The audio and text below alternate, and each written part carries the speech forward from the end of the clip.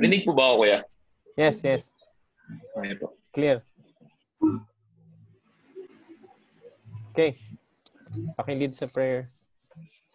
Sige po. Tayo po'y pumikit at manalangin. Ama namin Diyos, para sa lahat, po'y muli nagpupuri at papasalamat, Lord, sa araw na binigay sa amin. Salamat po sa pagkakataon nito. At kami ay nakapag-youth fellowship muli. Salamat po sa pagbibigay sa bawat isa ng kanilang oras at para makanig ng inyong salita, Lord. Gabayan niyo po ang aming tagapagturo na si Brother Alexis. Gabayan niyo po siya, bigyan niyo siya ng wisdom, knowledge, and understanding para ma-deliver ang inyong salita ng maayos at aming itong isabuhay isip sa aming pang-araw-araw na pamumuhay, Lord. At sa mga hindi namin kasama ngayong oras nito, nakasali po sila via online sa mga tahanan next fellowship at kami ay makapag-fellowship sama-sama, Lord. Patawarin niyo po kami sa aming mga kasalanan, sa mga aming mga pagkukulang sa inyo. At kami po ay patuloy nagpupuring papasalamat sa mga blessings at mga provisions na patuloy binibigay sa amin. Salamat po sa Panginoon Jesus. Amen. Amen. Thank you so much, Harold. So, again, let's post this. Pakisabi pag may mga problem regarding my okay? So, kita niyo yung 4 ages in Revelation? Thumbs up. Okay. Thank you. So, we stopped last time here. So, we will not be reviewing so much, or we will not be reviewing the things that we have discussed last time. Okay. We will proceed immediately to our next lesson. So, welcome and thank you again for your presence. Mga young people ng Mighty Fortress Baptist Church, Susinita, ng inyong devotion leader, ano? Nakakatuwa. At kayo ay natututo na mag-lead ng devotion. So, again, welcome to all of you. So, if you miss some lessons, I am uploading it sa aking YouTube channel, and then I'm just kinakopy ko na lang doon sa group ninyo, no? So if you miss a lesson, just feel free to visit that, no? Feel free to visit yung lecture natin. Lecture number 2, yung lecture number 1, try ko pang i-upload, no? But let's see, kasi parang yun yung trial natin, no? But last time we have discussed and stop here. I have shown you itong nasa inyong screen, nasa ating screen, yung 4 ages in Revelation. These are the order of eschatology, or yung order ng Revelation. So the church age, this is the present age. Wala siyang specific period of time, kaya question mark yung year dyan, kung ilang years. So ngayon ay presently nasa church age tayo. Ang daming church na lumalaganap even at this very moment. And then the chapter 4, verse 19 ng Revelation, chapter 4 to chapter 19 is what we call the tribulation age. Napakatagal ng description dyan, no, sa tribulation period. But sabi nga, ayan ay 7 years after the church will be caught up with Christ. So, tribulation period will come. That will last for 7 years. Then another year, which is called 1,000 years, or the millennium, or the kingdom age, on chapter 20 ng Revelation. And then chapter 21 to 22, the eternal age, or the endless. Wala nang katapusan. So yan ang ating mga pag-aaralan in the book of Revelation. We don't know, but hopefully we can finish it. So, but by the grace of God, sa inyo, sa facing ko sa inyo, siguro mas mabilis kaysa sa facing ko dito sa Abu Dhabi, no? So I will try to do that. So let's continue our lesson. So last time we discussed chapter 1 verses 1 to 3. So right now we are going to discuss chapter 1 verses 4 to verses 8. Okay? So now let's read again. If you have your Bibles, I hope you have your Bibles with you, and maybe I will just request someone to read this chapter 1 verses 4 to 8. Siguro i-request ko na lang si sino ba si Isley? Wala si Isley dito sa kanyang ang dalawa, si Hanika na lang, re-request ko. Basahin ang Revelation chapter 1, verses 4 to 8. O siguro kayo, 4, 5, 6, kasi magkatabi kayo, 7, then 4, 5, 6, then 7 and 8. Okay. Revelation 1, verse 4. John to the 7 churches which are in Asia, grace be unto you and peace from him which is, and which was, and which is to come, and from the 7 spirits which are before his throne. Verse 5, and from Jesus Christ, who is the faithful witness, and the first begotten of the dead, and the prince of the kings of the earth, and to him that loved us, and washed us from our sins in his own blood, and had made us kings and priests unto God and his Father. To him the glory and dominion forever and ever. Amen. Verse 7, behold, he cometh with clouds, and every eye shall see him, and they also which pierced him, and all kindreds of the earth shall wail because of him. Even so, Amen. I am Alpha and Omega, the beginning and the ending, saith the Lord, which is, and which was, and which is to come, the Almighty. Now, verse 9, Okay I, John, who verse also 8. am your Let's stop brother on verse and 8. companion. Okay, let's stop on verse 8. So, thank you. Thank you sa inyong dalawa. Nasaan si Isley? At si Joy, wala pa rin? Nasa CBO po. Okay. So, kamusta nyo na lang ako sa kanila? Ayaw nga pala. So, tayo ay magko-continue. Salamat sa inyong pagbabasa. So, we'll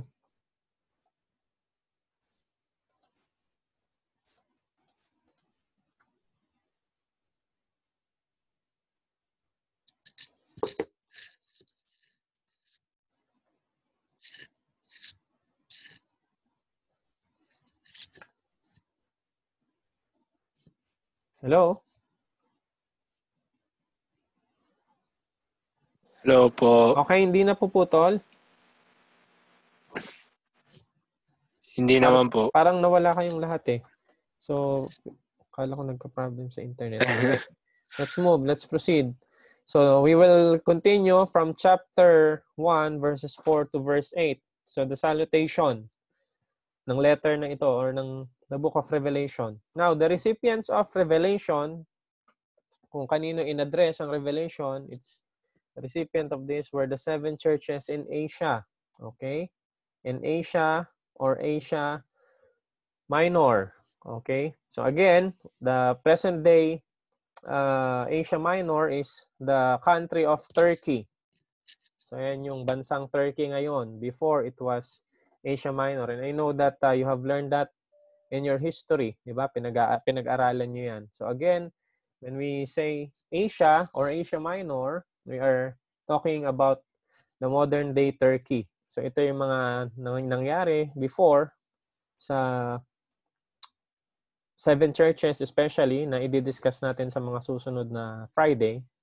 So the recipients were of Revelation were the 7 churches. And John's greeting of grace and peace, tingnan niyo yung greeting ni John. John to the 7 churches which are in Asia. Grace be unto you and peace from him which is and which was and which is to come, and from the 7 spirits which are before his throne. Ang daming dapat i-define dyan. Now, these 2 words, the word grace and the word peace, captures the richness of the Christian faith. Kung gaano kayaman ang Christian faith, ang ating pananampalataya, it's full, no? It's rich. If we are in Christ, we are rich. Sabihin nga nila, Kuya Alexis or Brother Alexis, why am I not rich? Maybe yes, you're not rich materially, but spiritually we are. And sad to say, we tend to focus only on the physical aspect or realm ng ating buhay, 'di ba? Parang mas nakafocus tayo sa ating mga financial condition. But we are, as believers, we are very rich in spiritual. And that is the most important thing, ang spiritual na bagay.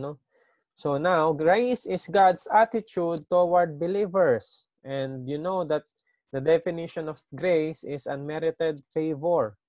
Binigyan tayo ng Panginoon ng something na hindi natin deserve. Okay? That is the meaning of grace. We receive something that we do not deserve. So it's the attitude of God towards us bilang mga mananampalataya. And I hope and I trust and my desire and prayer is that all of you now have a relationship with the Lord Jesus Christ. Okay? Yan ang aking panalangin at dalangin at desire na kayong mga young people, hindi dahil kayo ay lumaki sa church ay ibig sabihin you are already a Christian. No. And I know you know that. It doesn't mean you grow up in a church, kayo ay mga mananampalataya na or believers in Christ. No, you have come to the point of your life that you have received Him as your Lord and personal Savior. So He is your Master. You have realized how sinful you are. Siguro you remember that you have repented of your sins, di ba? And continuously repenting, patuloy kayong nagsisisi, patuloy tayong nagsisisi sa ating mga kasalanan, di ba? Hindi lang ang repentance ay isang beses lamang ginagawa. Ito ay patuloy na ginagawa natin every time we pray. Hindi lang natin yan pinapanalangin na parang patawarin niyo po ako sa aking kasalanan. That's it. No, we are serious that our sin, we are sinful. Every day we sin. So, but the grace of God covers that through Christ and His death. So, coupled with His loving gifts which will never change. Hindi magbabago yung biyaya ng Diyos at yung kanyang mga regalo sa atin, mga spiritual. At bonus na nga lang yung mga material blessings na meron tayo. So, peace refers to our relationship with God, which includes both peace made with God at salvation and our ongoing relationship with Him. Naalala nyo yung Romans chapter 5. Alam nyo tong kantang to. So, kahit hindi nyo na ako subaybayan, hindi nyo nabuksan, no? Pakinggan nyo na lang. At you're very familiar. Sabi sa chapter 5 verse 1, therefore being justified by faith, we have peace with God through whom? Through our Lord Jesus Christ. Okay? At sabi pa doon, but God commended His love towards us in that while we were yet sinners, Christ died for us. But much more than being now justified by His blood, we shall be saved from wrath. So verse 5, yung chorus, because the love of God is shed abroad in our hearts by the Holy Ghost, which is given unto us. Diba? Napakaganda. That is the thing that we have. We have the grace and the peace of God and peace with God. Okay? I have heard yung last time kay Nathan, yung peace that passeth all understanding will keep your hearts and minds in Christ Jesus. So hindi lang yun ang meron tayong peace with God. Why? Because we are enemies of God before. Tayo ay kaaway ng Diyos. If you are not in Christ, you are not a friend of Christ, you are an enemy. But because of His grace, because of the Lord Jesus Christ, we have an ongoing relationship. Nakita nyo, meron tayong ongoing relationship sa Creator because of the Lord Jesus Christ. And that relationship, we can enjoy, and sometimes we fail to enjoy. Tayo ay, sometimes hindi natin ma-enjoy yung fellowship natin sa Panginoon because as we walk, we fail to walk in obedience to God. So sometimes parang tayo, hindi masaya na Naglilingkod tayo sa Panginoon because why? Because we live in sin. We are living in sin. Namumuhay tayo sa kasalanan. Therefore, ito ang attitude ng isang mananampalataya. If you are truly in Christ, you will not be happy in sin. Hindi ka magiging masaya sa kasalanan. You always hate it when you fail to walk in obedience to God. But you see how rich we are? Anytime we can come to the cross. We can come to Christ anytime when we fail. But I hope that our desire is really to obey God whenever, wherever, anumang mga sitwasyon natin sa buhay, biglang mga mananampalataya. So that's how rich we are. Grace and peace. And also, sinabi dito sa letter or sa Revelation, grace and peace from Him which is and which was to come. The eternal God, the source of all grace and peace, is introduced as the one who is, kita nyo dyan, no? Who is, or which is, which was, and which is to come. Nakita nyo yung parang past, merong present, and then merong future. Okay? So yung tenses of the verb, di ba? Merong present tense, past tense, merong future tense. Okay. So ang ating Panginoon is the one, He introduced Himself as the one who is, as the one who was, and who is to come. The concept of past, present, and future corresponds to the threefold chronological division of the book itself. This is what we believe, that itong Revelation is divided into a chronological order, meaning to say sunod-sunod itong mga pangyayari. The present and the future, and also it has the past. No? So on chapter 1 verse 19, sabi dito, write these things which thou hast seen. Sabi ng Panginoon kay John, isulat mo yung mga bagay na nakikita mo. And the things which are, the things that will happen, are happening right now. Okay? The things that you have seen, the things that are happening, and the things that will come after. Okay? Sabi sa chapter 1 verse 19. And it is used to help us to grasp the timeless of the Godhead. So this phrase also occurs in the, or with variations. Ito yung mga, matatagpuan nyo yan sa Revelation chapter 1 verse 8. Binasa natin kanina. Tingnan natin yung chapter 4 verse 8. And the four beasts had each of them 6 wings about him, and they were full of eyes, and they rest day and night, saying, Holy, holy, holy, Lord God Almighty, which was, which is, and is to come.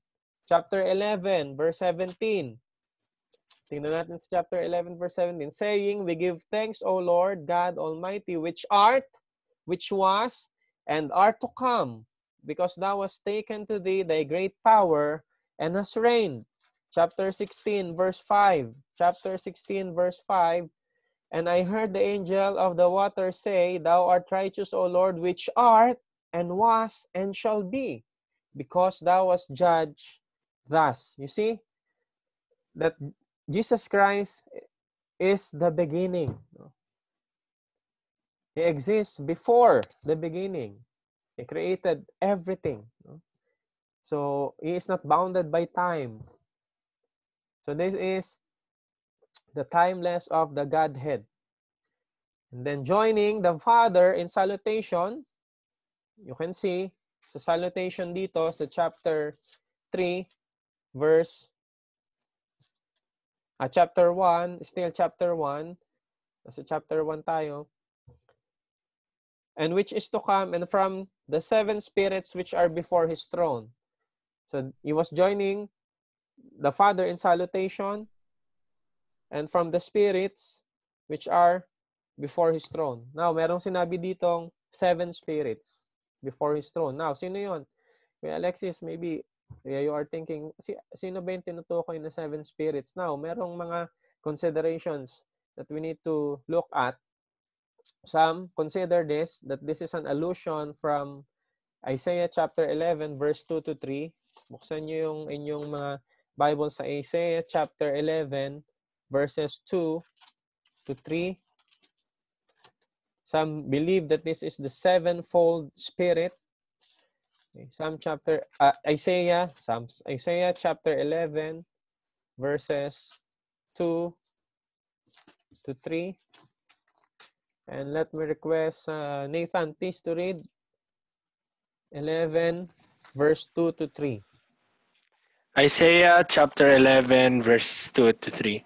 And the Spirit of the Lord shall rest upon him, the Spirit of wisdom and understanding, the Spirit of counsel and might, the Spirit of knowledge and the fear of the Lord, and shall Okay. make him Continue. Okay. And shall make him quick understanding in the fear of the Lord, and he shall not judge after the sight of his eyes, neither reprove after the hearing of his ears. Okay, thank you. So this is the prophecy with regard to the Lord Jesus Christ. Okay? So may sinabi ditong the first one is the Spirit of the Lord. That's the one. Sabing sevenfold Spirit. First, is Spirit of the Lord shall rest upon him. Who's that? The Lord Jesus Christ. And then the Spirit of wisdom, the Spirit of understanding, the Spirit of counsel and might, the Spirit of knowledge, the Spirit of the fear of the Lord. Okay? So ito yung counsel and might, and then the Spirit of the fear of the Lord. Ito yung sinatawag na sevenfold Spirit. Ito yung kabuuan, no, ng Panginoon. So yun yung isa sa considerations when it comes to chapter 1 verse 4. Ito yung tinatawag na sevenfold Spirit. Others believe these were the seven angels in places of high privilege before the throne of God. Buksan natin yung Revelation chapter 3 verse 1. Okay, Revelation chapter 3 verse 1. Please read Lemuel. Please read Revelation chapter 3 verse 1. Revelation chapter 3 verse 1. Revelation chapter 3, verse 1. And unto the angel of the church in Sardis write, These things saith he that hath the seven spirits of God and the seven stars. I know thy works, that thou hast a name, that thou livest, and art dead. Okay, this say that it pertains to the angel. Chapter 4 verse 5. Let me request Naomi, please. Chapter 4 verse 5. Revelations chapter 4 verse 5. And out of the throne proceeded lightnings and thunderings and voices, and there were seven lamps of fire burning before the throne of God, which are the seven spirits of God. Okay. Next. 5 to 6, si Hannah. 5, 6. Revelation chapter 5 verse 6.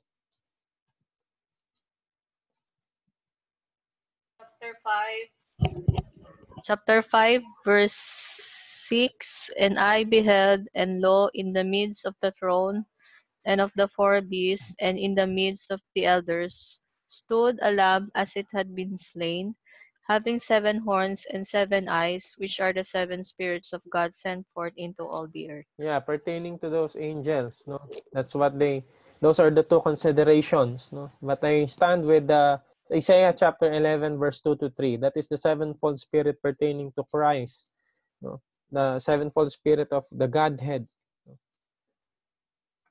So yan yung mga considerations on chapter 4. Okay. So now let's go to chapter 5 and chapter 6.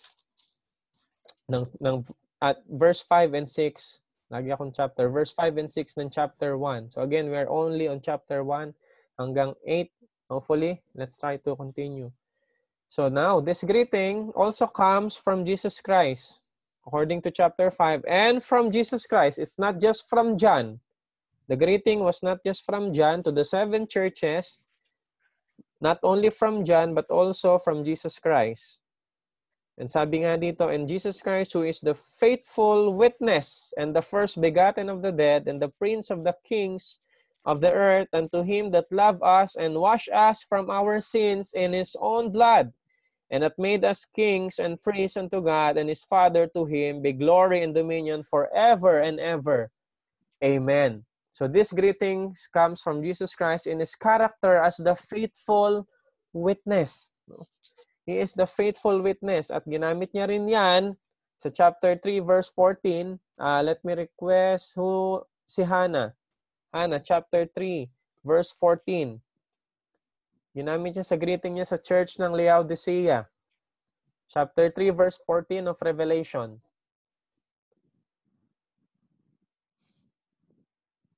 Chapter 3, verse 14. And unto the angel of the church of the Laodiceans write, These things saith the Amen, the faithful and true witness, the beginning of the creation of God. Okay, so yung title na yan ay nanggaling sa chapter 1, verse 5.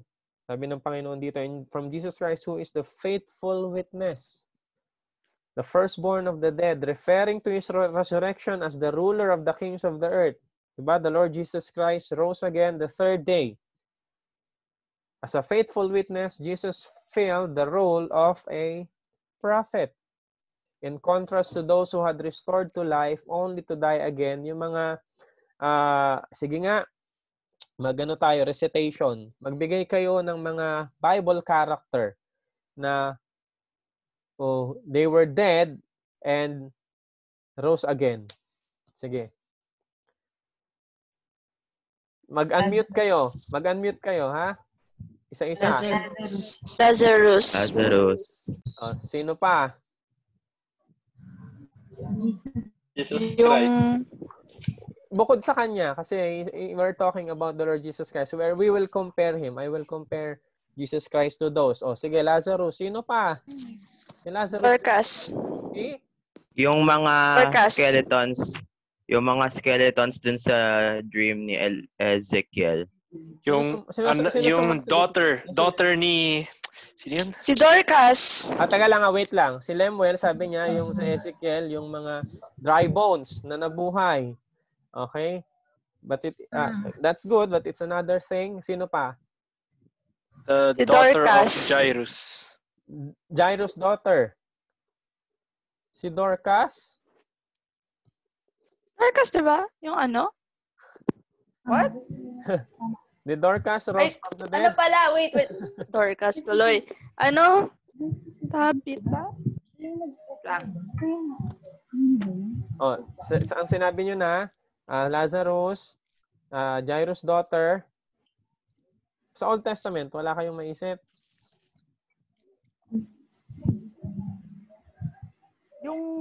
Yung anak nung widow. Ay, ang galing. Si Lemuel ba yun? Yeah, the widow's son. Binuhay nino? Ni? Elijah. Very good. Okay? So,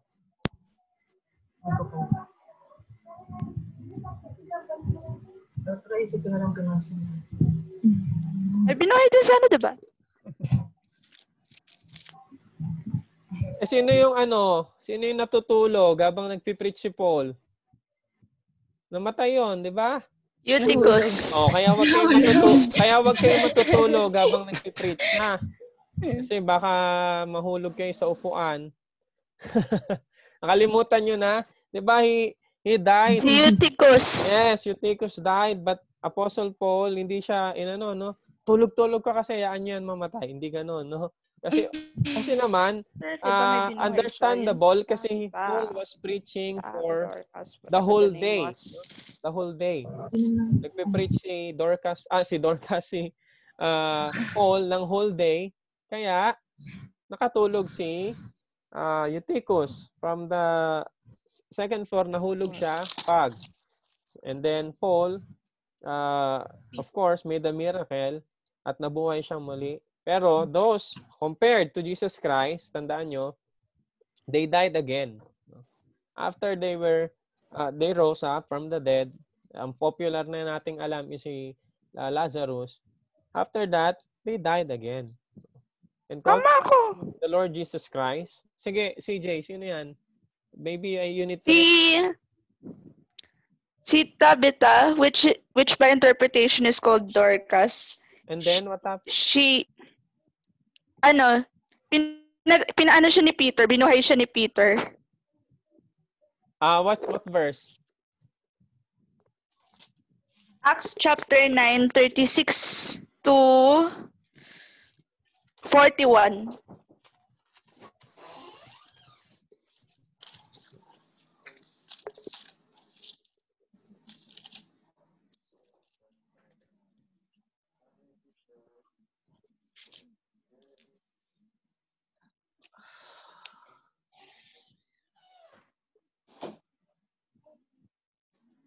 Okay, yes. Okay, very good, CJ, no? Napaka ano ng memory. Napakagaling, ano?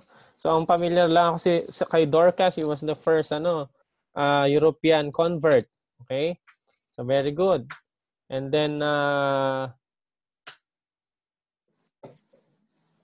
meron pa? May naalala pa kayo?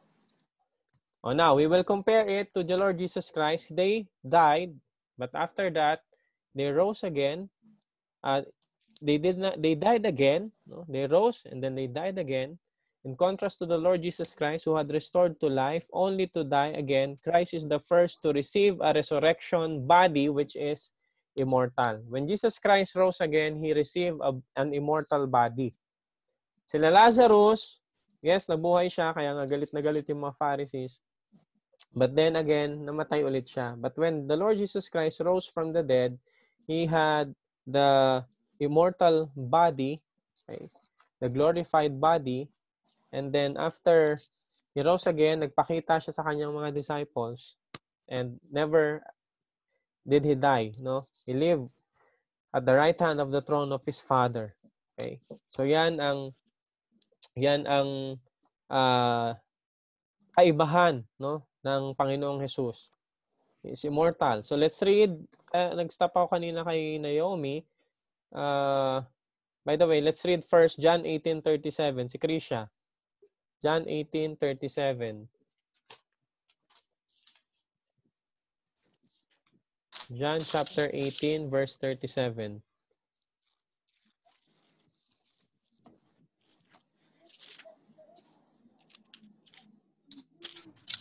John chapter 18, verse 37. Yes. And therefore said unto him, Art thou a king then? Jesus answered, Thou sayest that I am a king. To this end was I born, and for this cause came I into the world, that I should bear witness unto the truth. Everyone that is of the truth heareth my voice. Okay. So he is the faithful witness. And disclaiming that, kiniklaim ng Panginoong Yesus yan. Sa Acts 26 verse 23, si Aika nagbasa na ba? Okay, Aika, please. Read Acts 26 verse 23. Acts 26 verse 33. Acts 26. Yes, Acts yes. 26 verses 23. That Christ should suffer and that he should be the first that should rise from the dead and should shew light unto the people and to the Gentiles. Okay, so that Christ should suffer and that he should be the first that should rise from the dead and should show light unto the people and to the Gentiles. No? Pag sinabing first John, hindi ibig sabihin, hindi naman siya yung unang namatay at nabuhay. Yung tinatawag dyan na preeminence, no? Siya ang arche. Okay? So mga pag-aaralan pa natin yan sa mga susunod na pag-aaral natin. Kasi he introduced himself to one of the church sa Revelation at mas pag-aaralan pa natin yan in detail. Okay? So Jesus Christ is the firstborn of creation. He was before all creation in time. So Christ is first also in resurrection, as in Colossians chapter 1, verse 15. Okay? Christ is the first, so others are to follow Christ in his resurrection. So in Revelation chapter 20, we read that Christ and all the righteous dead are included in the first resurrection. In Revelation chapter 20, verse 5 to 6, the wicked dead are raised last after the millennium. So those things we will study in details once we go there, okay? But the Lord Jesus Christ is telling in this letter, pinapakilala niya or he is introducing himself sa letter na ito sa 7 churches, and not just to the 7 churches, makababasa nyo dito yung salita na he that hath an ear to hear, let him hear. By the way, doon sa number na 7, you can find, once you read the book of Revelation, you can find a lot of 7s. Okay? So it pertains to perfection. Kaya nga si Satan always wants to be like God, but he always falls short. He always had the number 6. Okay? Kaya nga sabi sa Revelation din, he had the number of 6, 6, 6. He wants to be God, but he always fall short of it. Okay, so marami kayong makikita. If you are reading the book of Revelation, siguro hanapin nyo rin yung lahat ng word na 7. Okay? So if you just want to add that to your study. Hindi lang yung mga word na 7. May mga hidden 7s pa dyan. But we will not be dealing with that. Okay? So, next. Jesus' witness and His resurrection are now past. Okay? Nangyari na yon, nangyari na. It happened 2,000 years ago that Christ died and rose again. So His role as the ruler of all the earth, kings and kingdoms is still future. Jesus Christ in the future will reign on the earth. Okay? So yun yung tinatawag na millennial reign of Christ here on earth. Maghahari siya dito. Ang kaya nang sinasabi ng iba, naghahari naman na si Jesus Christ in the hearts of the believers. No, sabi ang description, He will reign with the rod of iron. No? And He's the one leading all the nations, and we are kings and priests. Babanggit din dyan. No? So it's still future to be achieved after His victory over the beast and the false prophet in Revelation chapter 19. Pag-aaralan din natin yan. And then fulfilling Isaiah chapter 9 verse 6 to 7 and many other verses. Psalm 72 verse 11 and Zechariah 14:19. We will be dealing with those things sa mga susunod. No? Kaya hindi natin masyadong tatagalan yung part na ito. The special emphasis here is what Jesus has already accomplished for believers. Because He loves us and keep on loving us, has freed us from our sins once for all by His own blood. Ito yung sinasabing spiritual reign of Christ in the hearts of believers. But yung reign niya sa millennium, ito ay physical reign. Magre-reign, maghahari ang Panginoong Jesus. So now, let's continue. Just as Christ has the right to rule, though He has not yet taken His throne as king, so believers have been made both a kingdom and a priesthood. Balikan lang natin yung Revelation chapter 1. Sabi dito, and from Jesus Christ who is the faithful witness and the first begotten, the prince of the kings of the earth, unto Him that loved us and washed us from our sins in His own blood, and hath made us kings and priests unto God and His Father. To Him be glory and dominion forever and ever. Amen. Also in Revelation chapter 5 verse 10. So let me request, nag-iba na naman si Micah. Tapos next si Pauline, nasa next na verse na babasahin. Sa Revelation chapter 5 verse 10. Revelation 5 verse 10. And hast made us unto our God kings and priests, and we shall reign on the earth. Okay, nakita nyo? We are kings and priests of Christ, and we shall reign where? On the earth. 1 Peter chapter 2. Tama si Pauline. 1 Peter, Colossians chapter 1 verse 13 muna. Colossians chapter 1 verse 13.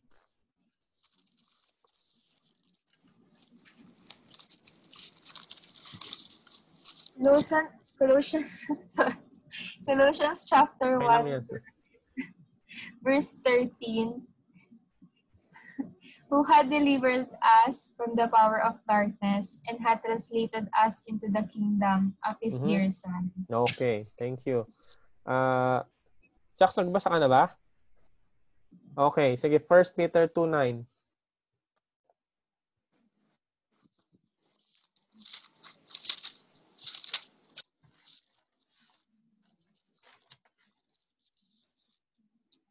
First Peter 2 verse 9, but ye are a chosen generation, a royal priesthood, an holy nation, a peculiar people, that ye should shew forth the praises of him who hath called you out of the darkness into his marvelous light. Okay. Napakaganda nung talatang yan, ano? 1 Peter chapter 2, verse 9. Ye are a chosen generation, a royal priesthood. Therefore, we don't need to go to the priest. Because why? Priests are also sinful men. Tapos na yon sa Judaism. So all we need to do, we need to go to Christ right away. Because we are considered as, we are the priesthood of the believers. So Christ is now ruling in our hearts, in the hearts of the believers.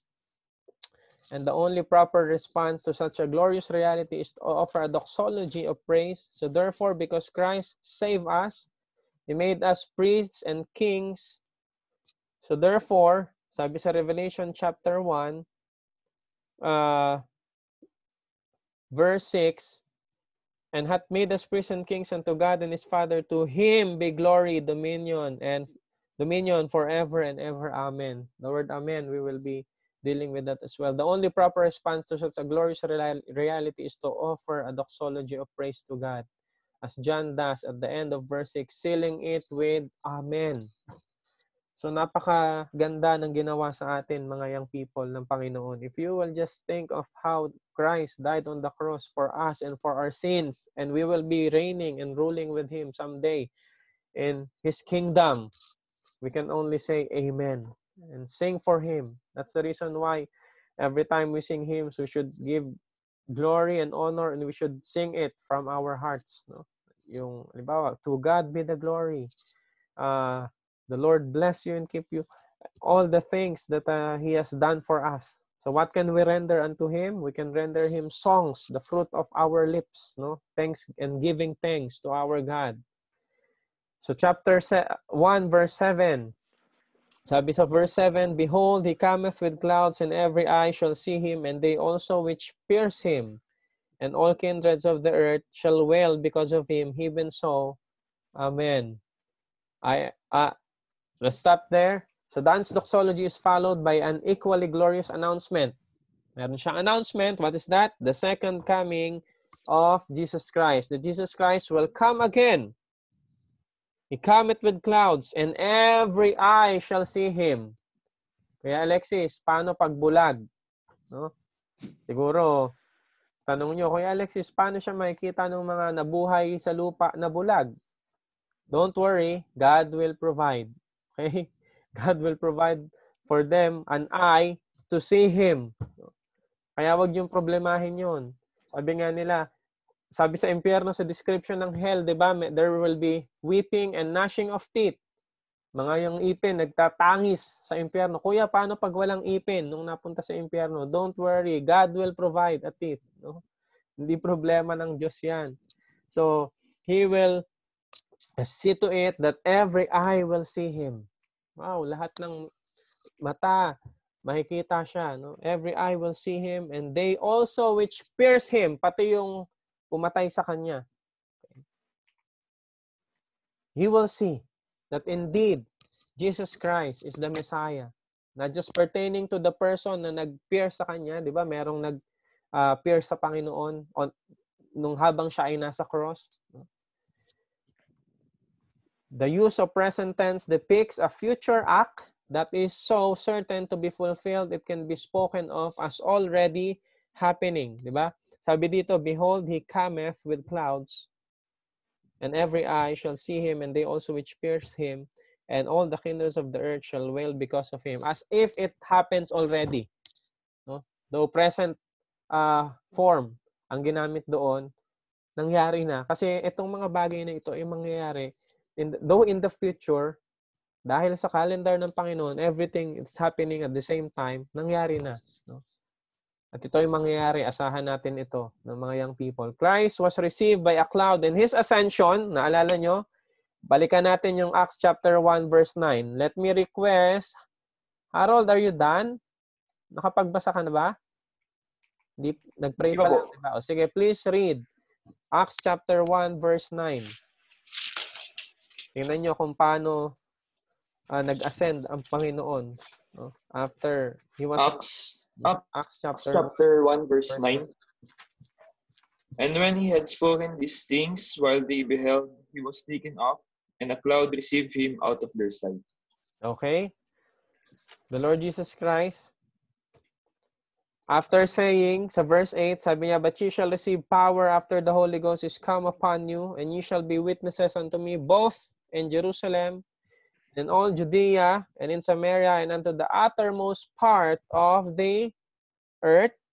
And when he had spoken these things, after he said those things, he was taken up on a cloud, receive him out of their sight. Bumalik na ang Panginoon sa kanyang, on the right hand of the throne of the Father. Okay.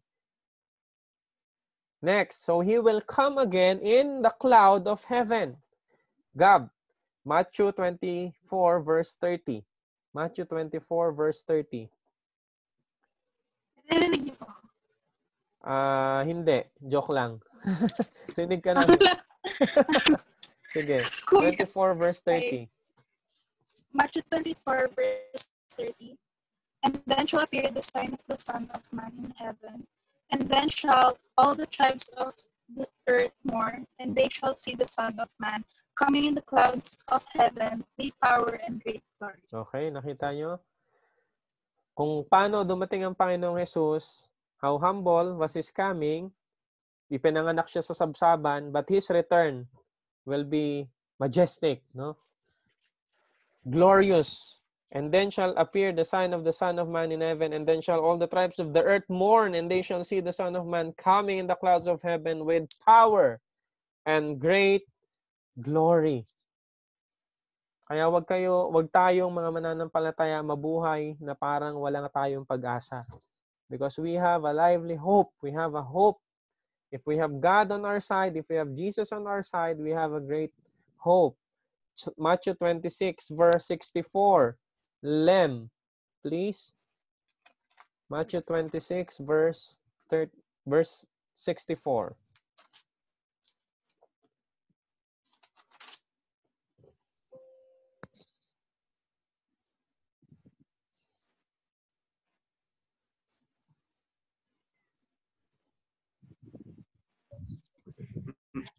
Matthew 26, verse 24. The Son of Man goeth as it is written of him. 64? But woe unto that man. 64. 64. Yes. Okay.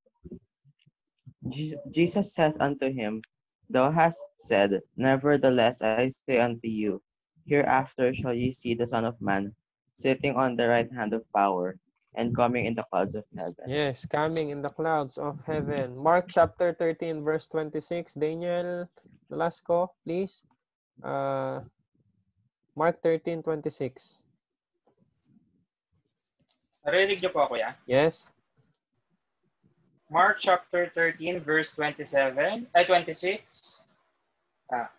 26. And then shall they see the Son of Man coming in the clouds with great power and glory. Yes. Okay, with great power and glory. 14 verse 62.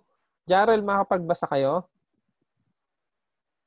Mark 14, 62. Sama natin sila, Brother Jarrell, no? But if they cannot, sige, skip muna natin. Si Eunice, please read.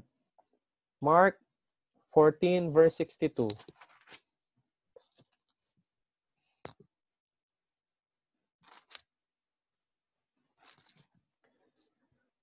Eunice, are you there?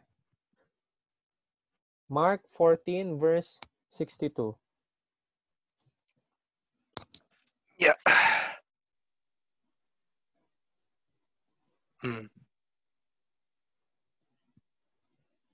Okay, please read Mark 14, verse 62.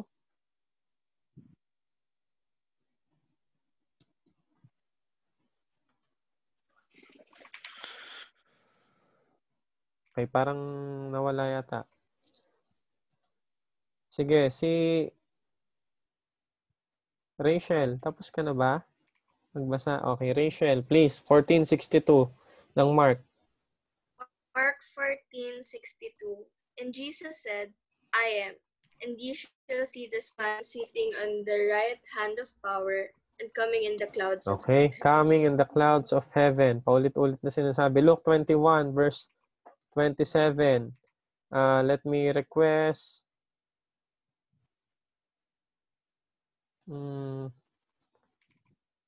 Sino pa bang hindi nagbabasa?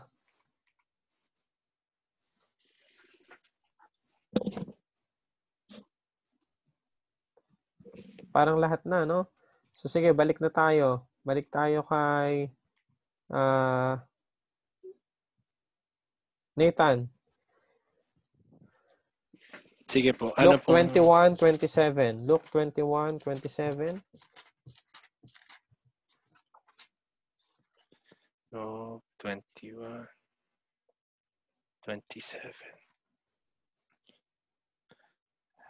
And then shall they see the Son of Man coming in a cloud with power and great glory. Okay, you see that? Jesus Christ will come in the cloud with power and great glory. Ito ay iba sa kanyang pagsilang, no? Kung siya ay pinanganak sa sabsaban, very humble, no? Yung kanyang pagdating, and ang kanyang pagbabalik will be glorious, no? So yan ay ating aasahan. There is no indication that the world as a whole will see Christ at the time of the rapture of Christ. In 1 Thessalonians 4:16-18, where believers will be caught up in the clouds to meet the Lord in the air. But when Jesus comes back to establish his kingdom, all will see him, including both those who pierce him and all the peoples of the earth. Okay?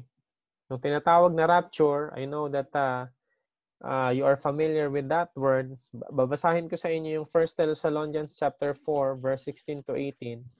1 Thessalonians chapter 4 verse 16-18. 1 Thessalonians 4:16-18. Sabi dito, for the Lord himself shall descend from heaven. From heaven he will descend with a shout, with the voice of the archangel, and with the trump of God. And the dead in Christ shall rise first.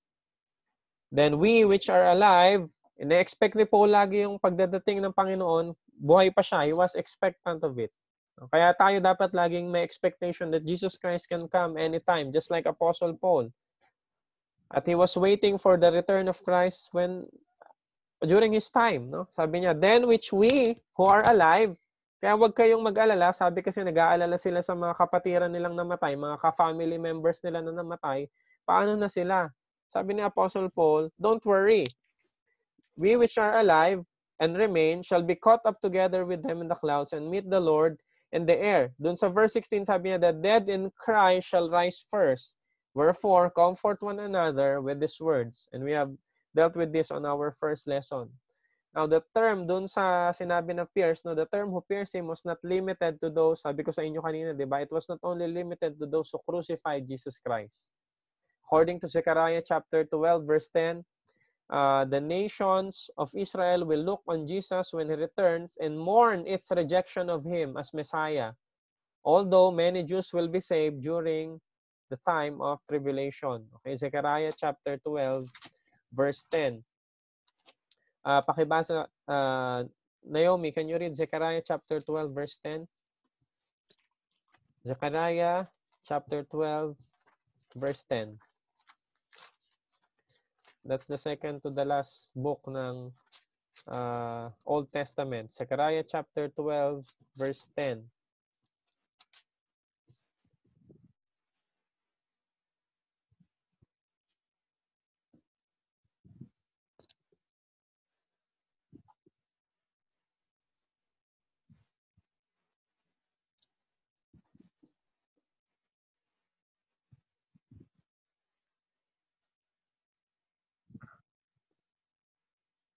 Zechariah 12, verse 10.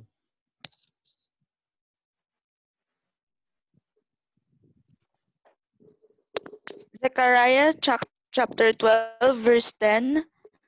And I will pour upon the house of David and upon the inhabitants of Jerusalem the spirit of grace and of supplications, and they shall look upon me whom they have pierced, and they shall mourn for him as one mourneth for his only son, and shall be in bitterness for him as one that is in bitterness for his firstborn. Okay, you see, right now, the Jews as a nation don't believe in the Lord Jesus Christ. Hindi sila naniniwala na ang Panginoong Jesus 2,000 years ago when He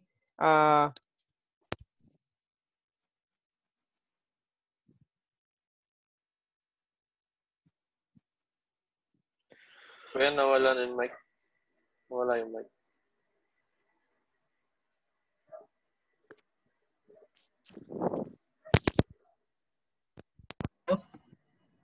Okay na. Okay na? Okay, hello. Ayan, okay na? Okay.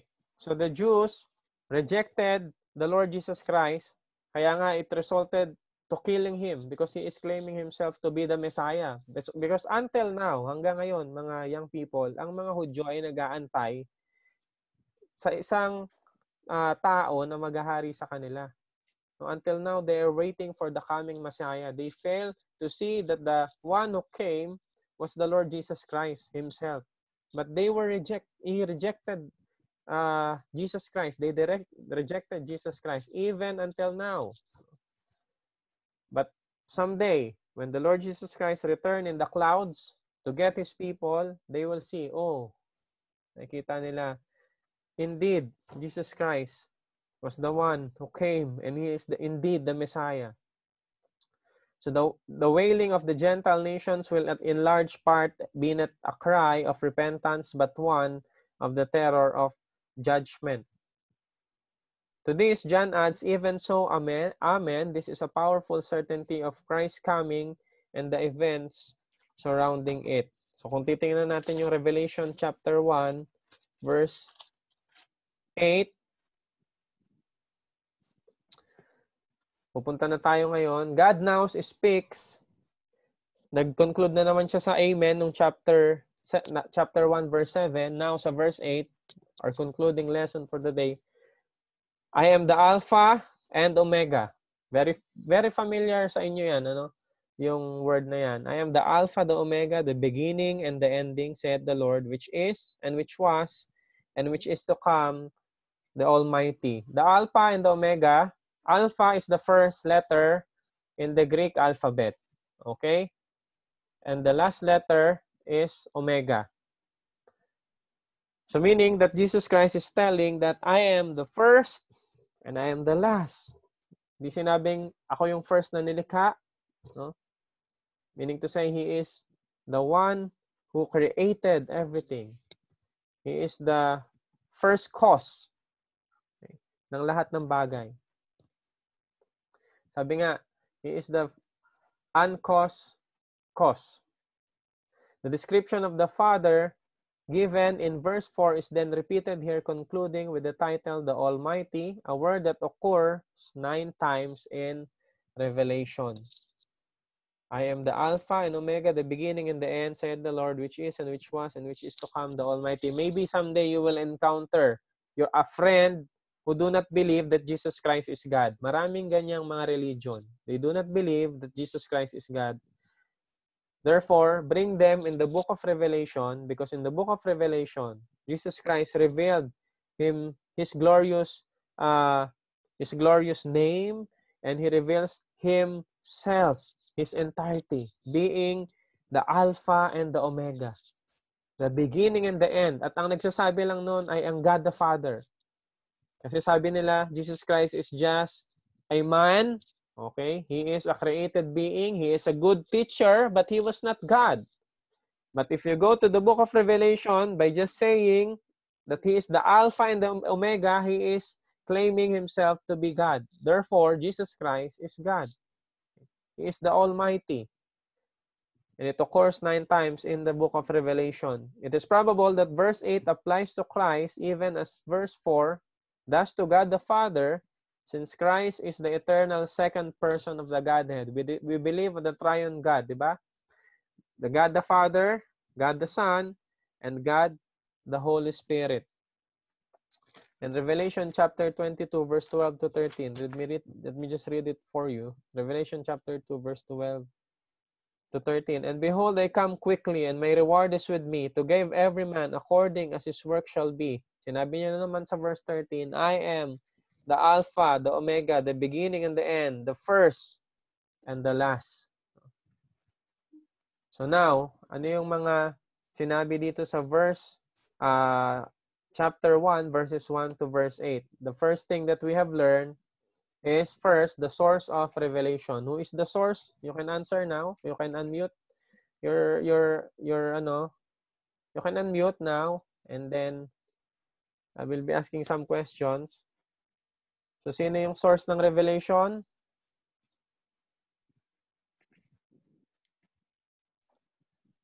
Who can answer? Who is the source? Jesus. Yes, Jesus. It was not John. This is not the revelation of John. This is the revelation of Jesus Christ. And he revealed it, signified by the angel, and revealed it unto John. Okay? Number 2, the channel of the word and the testimony of God. Then we have learned that Jesus Christ is the central figure of revelation. He is the source of revelation. He is the channel of the word and the testimony of God. He is the faithful witness. He is the firstborn of the dead and the ruler of the earth's kingdom. Kala nyo ba kung ang pinakamalakas na bansa ngayon, di ba, ang US? But the president of the US is not the one ruling in this world. Christ is the one ruling and overruling all the affairs of this life, whether it be physical or spiritual. The God of grace, we also have learned that Jesus Christ, the God of grace who loves us, has cleansed us our sins, and He has made us a kingdom and a priesthood. Okay? And then the coming King whose return will be powerful and glorious. So yan yung mga bagay na natutunan natin, the things that we have learned in Revelation chapter 1, verse 8. So the central theme or the central figure of Revelation is not John. It's not even the angels. Okay? The central figure of Revelation, dito pa nga lang sa verse 1 down to verse 8, hindi yan central din ang church. The central figure here is none other than the Lord Jesus Christ. So we have a God, the God we serve is the God who has the power, the authority. He is glorious and He will return someday, soon. And I hope that when He returns, we will be ready. Tayo ay magiging handa. That's the reason why isa na sa paghahanda natin nag-aaral tayo. Maganda kanina yung, 'di ba, sa afternoon service, pinag-uusapan yung mga philosophy na nag-i-exist dito sa mundo, yung mga bagay na pinaniniwalaan ng mga tao. So for us believers, we need to dig deeper in the Word of God. Okay? So kaya, mga young people, the things that we are doing right now is beneficial for our soul. Tayo ay magbe-benefit, and we need to spend. Sabi nga kanina, 'di ba, ni Brother Phil, no? He is thinking na kayong mga young people will face worse situation. Mas makakaharap kayo ng worst situation sa mundong ito. Palala ng palala. This world will not get any better. Just recently, pinapa-approve sa Pilipinas, 'di ba, yung LGBT movement, 'di ba, yung same-sex marriage. Buti medyo ang bansa natin ay medyo conservative pa, kaya hindi yan naaprubahan. Pero sa US, sa Canada, Europe, all over the globe, they allow it. So later on, haharapin nyo yan, mga young people. What will you do? If you don't have the knowledge, if you have not developed the Christian worldview or philosophy, you will be easily swayed. Kayo ay susunod sa agos ng mundong ito. Alam ko marami na kayong mga kabataan na kasabayan ninyo, maybe. Na minsan, na dati sabi nyo, kasama namin yan dati sa church, but ngayon wala na sila. Nag-sway na sila. You know, what will make us strong? What will make us strong is the Word of God. We need to study the Word of God. We need to dig deeper on the Word of God. We need to learn. We need to relearn the Word of God. We need to love the Word of God. We need to read. We need to apply the Word of God in our hearts. Hindi lang tayo basta-basta maniniwala sa mga pananaw ng mundong ito. Diba? Sinabi kanina, binanggit din yung relativism. Okay? Ano ba yung relativism? The truth is relative. Walang absolute truth. So therefore, sa kanila, ang Bible, ang sinasabi ng relativism, what is true to you may not be true to me. So therefore, kung sa'yo, yung Bible, nagiging maganda sa'yo yan, sa akin hindi. No? Hindi yan ang truth. Okay? So, yun yung depende ang truth sa sayo, sa effect sayo, no? May tinatawag din pragmatism, no? Maraming ism na maybe mapag-aaralan niya, no, sa lesson ni Brother Phil sa mga susunod na linggo, yung mga paniniwala, mga philosophy sa mundong ito. But if we will not dig deeper in the Word of God, madali kayong masusway, madali kayong mapapaniwala. No? And my prayer and my desire for all of you, mga young people, is that someday, until you became old, hanggang tumanda kayo, minsan siguro kayo nag-iisip na rin na or whatever is in your mind right now, I hope that you will not give up on your faith, and whatever happens, I know that God will preserve His people. Yun ang ating paniniwala. He will preserve His people. But He has given us, no, the responsibility to be diligent. No? Mga young people, tayo ay dapat maging masipag. Kaya I am happy because you are in. I hope that you will continue attending, not just yung ganitong mga pag-aaral, but also in the church. Be active, listening to the Word of God, listening to the preaching of the Word of God, the teaching of the Word of God, and asking questions, and even yung inyong perspective ay lawakan ninyo, no? Hindi lang sa inyo and hindi lang sa araw na ito. No? Because a lot of young people right now are just wasting their time. They're wasting their time playing. They're wasting their time doing things that are not really necessary, no, in their lives. Hindi naman mahalaga sa yung iba sinasabi, hindi naman kasalanan, but hindi naman din nakakatulong sa paglago, no, bilang isang mananampalataya. So therefore, you need to weigh things out, mga young people. Okay? Because Jesus Christ will return soon. Anytime He can come. Siya ay babalik. At ano kaya ang ating ginagawa when He comes? And again, He will come with power, and He will come with judgment also, no, sa mga taong hindi nananampalataya. Therefore, my calling, no, to all of you is that I hope that you really have a relationship with the Lord Jesus Christ. Because if we are in Christ, we will reign with Him someday in His kingdom. Okay? So yun yung ating lesson for the day. And I hope that you have learned. Do you have any questions? Okay, I will stop sharing this para makita ko na kayong lahat. Okay? Yes. Okay, do you have, and then if you can turn on your video, that's better. So wala daw mic sila, Brother Jarrell, no? But they are with us, they're listening, no? Nandiyan rin pala si Eunice at si Eunice kanina, no? At si Earl. Okay. Kamusta kayo? So thank you for coming. May mga kung may mga nakamiss man ngayon, so again, I will upload this on my channel. Lagyan ko na siya ng playlist, no?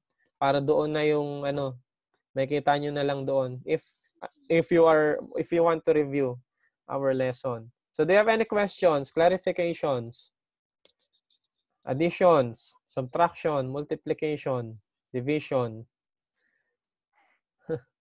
comments?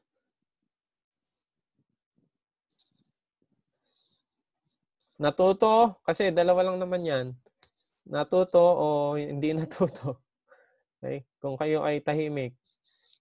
I hope clear yung yung Revelation chapter 1 verses 1 down to verse 8. So Jesus Christ is introducing himself here. And later on we will proceed sa mga susunod pang verses and the 7 churches. Pagtapos natin yung 7 churches, yun, punta na tayo sa flow. Yung order of eschatology. Pero I want us to discuss yung church since we are on the church age right now. Maganda, marami tayong matututunan sa 7 churches. Parang yung mga mukha nyo, yung edad nyo ay tumatanda, pero yung mukha nyo hindi tumatanda. No?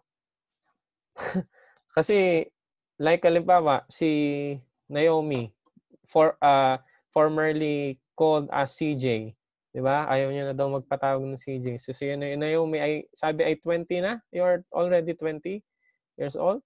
Yes po. Oh. Yes But po. parang hindi nagbabago, no? Na si Hannah, mga may trabaho na pala ito, si Micah, si Pauline, o si Rachel, tapos na ng college ba? Ay, magka-college. Okay. Diba? Magka-college. Okay. O magka-college. Pero dati nung umalis ako dyan, parang ka pa lang, elementary. Si Aisley. Ay, sino ba? Nalilito ako dito sa dalawa. Sino to? Si Aika, ito talaga, totoo. Si Jaja po. Jaja, Hana. tsaka si Hana. Anong totoong pangalan ni Jaja? Joyce Ann. Joyce Ann. Si Joyce tsaka si Hana. Okay. So yan, kayo ay may trabaho na rin? Sa mga pa lang, no? Pero mga bata, yan, no? Si Harold, tingnan nyo, doktor na pala yan. Yes. Si LT. Si Lemuel, no? Si Lemuel, dati ay maliit lang. Ngayon, binata na rin. Yung mga face ninyo ay same pa rin nung mga bata kayo, no? Si Earl, si Eunice, si Krisha, no? Si Teacher Krisha. Yes. Si Daniel Nolasco, ayan, oh. Si Gab. San si Win? Wala si Win?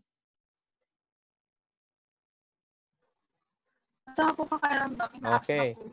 Okay, sabihin mo, we will pray for her. Si Aika. Si Nathan. Ayan, si Jarel. Wala nga silang video, wala rin silang mic. But I invited him na mag-join sa ating, parang nag-reunion din kayo, no? If you know some young people before, isama nyo dito sa sa fellowship natin. Okay? So, do you have any questions? I hope that you're doing well. Stay safe, no? Wear your face shield. Sobra dyan. Face shield, face mask, with helmet. Meron kayong tanong? Naintindihan ba? O ganito. Pag hindi, ganito. Okay, so I hope that it will help you, no? My young people. Thank you for being here. Parang nawala si Chucks pala, naka-hide, no? So now we will have our traditional photo for attendance. So if you can turn on again your video, mas maganda para makita kayong lahat. Okay? Sige. Lapit kayo sa camera, ha? Para clear yung inyong mga face.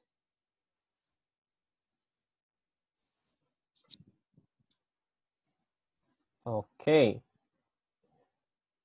Yes. Already. I will count, ha? 1, 2, 3. Okay, wait lang. Oh, smile lang kayo. Ganyan lang. Hindi. Sandali. Okay na. Mag-ano na kayo. Free. Ay, mag-usap-usap kayo. Habang ini-edit ko, mag-unmute kayo. Mag-usap-usap. Magkamustahan kayo. Parang hindi na kayo nagkikita eh. Ano ba yan? Nahiya kami. Nahiya kayo sa isa't isa? Nahiya kami. Ba't nahiya kayo? O dati, nandito si Jem ha? O, nandito pa yung mga picture, mga pagmumukha nyo. Parang ano lang po kasi, hindi po kasi kami parang sanay sa setup kasi. Kaya, Nag-a-adjust po. Opo. Sige, mag-adjust na kayo ngayon. Go! Bibigyan ko kayo ng 5 minutes to adjust. Wait, Jax, huwag ka na maya. We're praying Tapos, for you. Nil, huwag ka na maya, Nil. Kami lang to. Dali ah. Okay naman yung mga picture, ay okay naman yung picture nyo.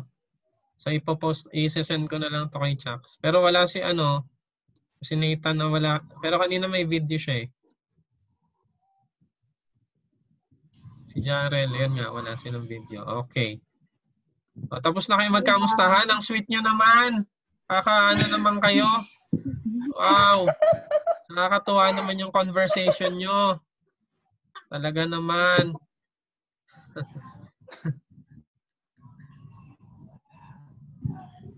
Wala kami.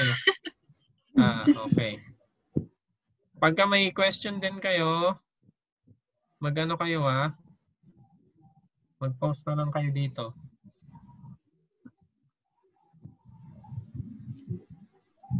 Bulaga. Wala talaga. Wala talaga nagsasalita. O, kamustahin nyo naman ako? Pauline. ¿Cómo estás? Pauline. O, Pauline daw. Po? Si Daniel. Ito po. Hi, Hello. Alam pinag...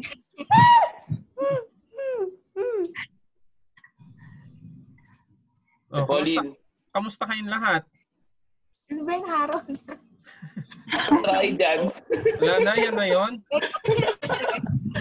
Harap, parang sa ibang bansa eh. OFW ate. Oo. Malamig ba dyan? Kahit makauwi eh. Daniel Nolasco. O sige, ganito ang kukulit nyo. Games. Ganito. Naomi. Yes. Kausapin mo. Hindi. Magpe-pray. You will pray for one another. Okay? Pero hindi kasi natin kaya maisa-isa. Kaya may prayer partner. Okay? Tapos silently, I will give you time to pray. Ask nyo muna yung prayer request. Mabilis lang huwag matagal. Sige. Naomi, i-ask mo si Lem. Joke lang. Hindi si Lem. Okay? Naomi, i-ask mo si Gab. Okay? Mag-ano kayo? Mag-private chat. Sige. Go.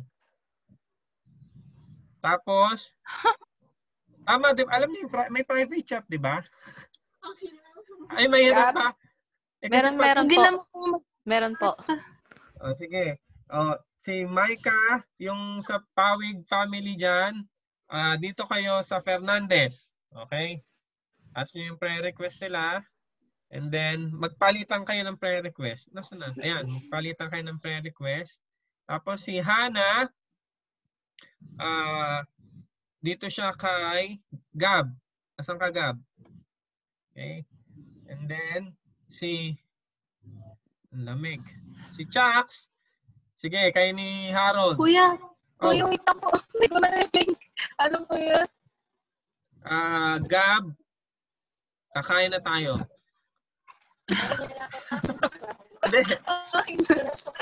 Gab and Hannah, you ask prayer request from each other. Okay? So, sa chat, kung kaya nyo yung private chat. Pero mamaya, bigyan ko yung muna yung partner nyo, tapos kung hindi kaya, magsalitaan kayo. Si Chax, tsaka si Harold. Ay, tama ba? Si Harold sinabi ko, no? Si Nathan. Nandiyan ba si Nathan? Nandiyan pa? O si Nainier, tsaka si Lemuel. Okay? Si Jarel, wala nga silang mic. Okay? Sino pa yung hindi ko na, si Krisha, tsaka si Aika. Okay? Tapos, nagchat-chat na ba kayo? Si Daniel, pagpipray si John. Okay. Sino pa ba? Daniel. Yan si John. Si John? Wala eh. Sa likod ni Chat Daniel. na. Round. Word. Alaala ni John. Okay. Sino pang hindi? Pakitaas nga kamay yung hindi ko pa nababanggit. Si Rachel. Sino pang hindi pa na ano ko? Krisha, meron ka na ba? Chris? Opo. Sino? Si Aika, di ba? Si Aika. O, tingnan mo. Aisley, tsaka yung kay Aisley na pangalan kay Rachel. Okay? O, lahat meron na? O, sige, mag-chat kayo. Pag hindi kayo sa chat, mag-usap kayo. Now. Sabay-sabay. Chucks, ayusin mo. Chucks, ayusin mo, Chucks. Tapos ako, pagpipray ko na lang kayo lahat. Paano mag-chat? Hindi ako magtanong. Sige, kausapin mo na lang. Ay, chat ko na lang Ako mag-chat. nang tao sa inyo si Ate Kerr. Ate. Ay, ka pa. Punta ka sa Messenger. Ha? Ay, kapag nag-reply ako sa'yo lang. Ganun ba yun? Sa akin Ano lang yan, ate? May... Opo. Naka-private na po. Sige. Hello. Kita mo? Gab. Kukulit nyo kasi ayaw nyo magkamustahan eh. Naman eh.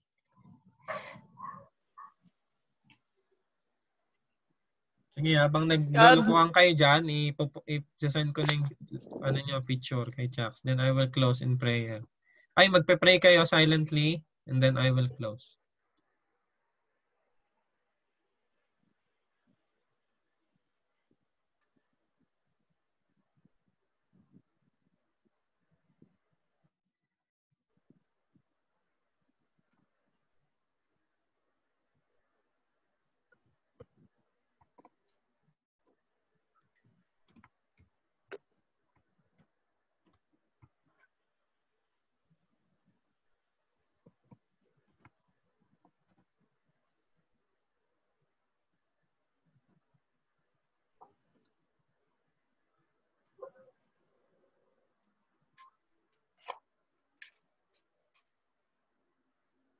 Sige, Jarel, pwede mong... Jarel, ha? Saan ka man, Jarel, naroroon? Hindi, pwede mo i-send sa message, group message, yung pre-request mo. Ate Chris, nare-receive ko po. Sige. Nare-receive ko na po.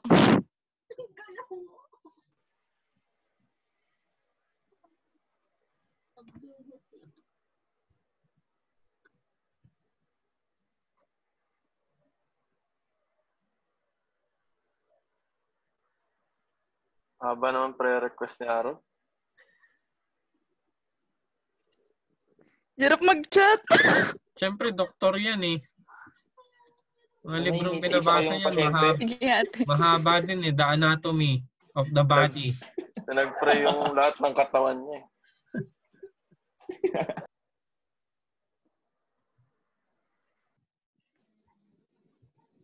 Sige, 3 minutes more. Rel, magsulat ka lang ng prayer request kung meron ka. Binabasa ko lang kasi yung chat ni Jarel dito sa group.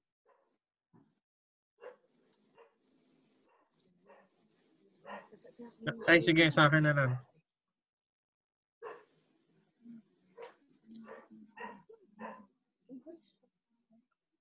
3 minutes. 3 minutes, then we will have silent prayer. Si Nathan, nandyan na ba?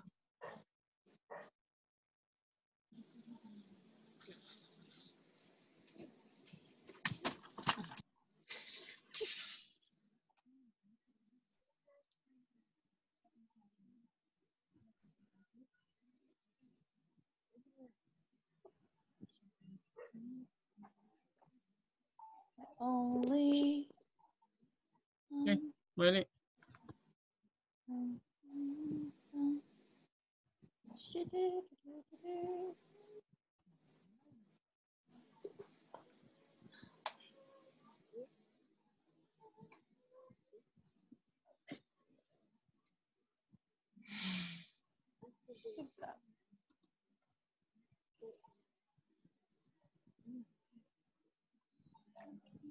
By the way, lahat ba kayo nasa choir?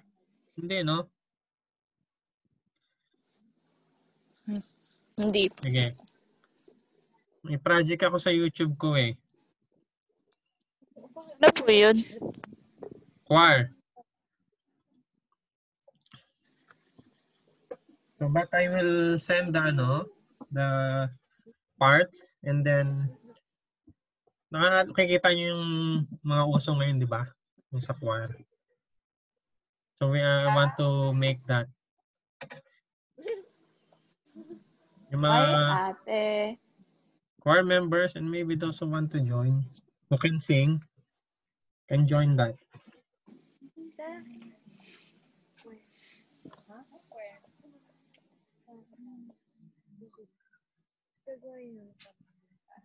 Oh, okay na. Oh, 1 minute 8:45. Then we will we will have silent prayer, and then I will close. I will give you 5 minutes.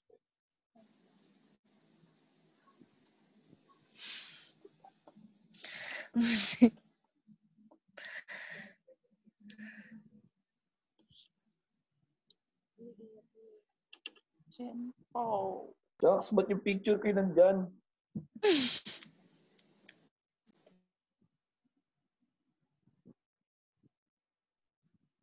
Okay, let's pray. Pray silently.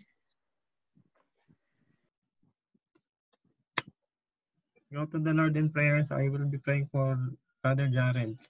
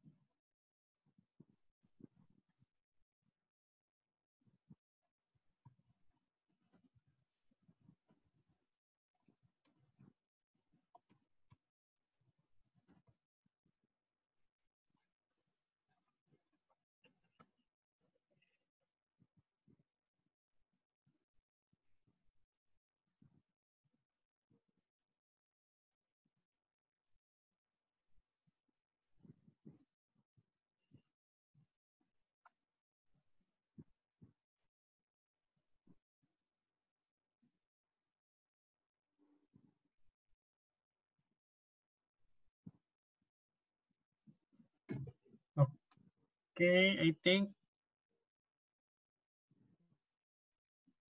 hindi na makita yung ibang video eh. I think, but kayong mga naka-on yung video, I think all of you are done. Okay. Sige. So again, thank you for your time. And I'll just be posting this on my channel, no? So I will copy the link doon sa group ninyo sa youth. Sige, let's pray. Let's go to the Lord in prayer. Let's close our eyes and bow our heads. Father in heaven, thank you for this wonderful time that you have given to each and every one of us. Lord, I thank you for these young men and women who are continuously having the desire to learn from your word. I pray, Lord, that you would help them as they grow deeper in their relationship with you. I don't know what are the things, Lord, na kanila pong pinagdaraanan ngayon, but I entrust them to you. You know their situation, you know their problems, their pressures as young professional and students as well. Lord, I pray for them that you would help them and don't let Satan and the devil ruin ang mga buhay ng kabataan pong ito, Panginoon. And those young people na hindi po namin ngayon nakasama, I pray, Lord, na sa mga susunod ay makasama muli namin sila. Ang Banal na Espiritu po ang magturo sa amin ng mga prinsipyo na galing po sa inyong salita. And as we study the book of Revelation and prophecy as well, we pray, Lord, that help us to learn not just the information, but may this be a transformation in our respective Christian life. So Lord, bantayan niyo po kami, ang bawat isa sa amin, sa mga nangyayari sa paligid namin, and even, Lord, ang mga battles namin from within, help us to overcome. And use us, Lord, mightily, and use us to the fullest ng amin pong mga buhay, Panginoon. Especially ang mga kabataang ito, Panginoon. May they align their plans in your plans, O God. At magkaroon nga rin po sila ng close relationship sa inyo at sa isa't isa, Panginoon, bilang magkakapatid at bilang magkakasama po sa inyo pong iglesia sa Mighty Fortress Baptist Church sa Makati. Be with them, be with Pastor Arnel and his family, and even, Lord, ang mga itinalaga mo na nangunguna, Panginoon, sa mga gawain po sa iglesyang ito. So Lord, again, thank you for your goodness, thank you for your mercy, thank you for your grace and great love towards each and every one of us. And all these things we ask in faith in the most precious name of our dear Lord and loving Savior, Jesus Christ. Amen. Okay, so again, thank you, young people. At salamat sa time na binigay ninyo. And, So I hope na we'll see you again, God willing, and on Sunday. So tapos na kayo magkamustahan. Todo na yan. Todo na. I-unmute nyo na yan. Sige, mag-unmute na kayo. Okay? Todo na yan pagkakamustahan nyo, ha? Sobra-sobra na yan, ha? Sa susunod, medyo iksian nyo yung kamustahan nyo, ha? Para masyadong tumatagal eh. Hindi, okay. Okay. So, sige. God bless you all. Okay? Sige so, po. Stay safe and have a blessed week. Okay. Good night. God bless. Bye po. Good night, y'all. God bless po. Bye Ingat sa inyong po. lahat. Bye po. Bye all. Nel, isa pa, Nel.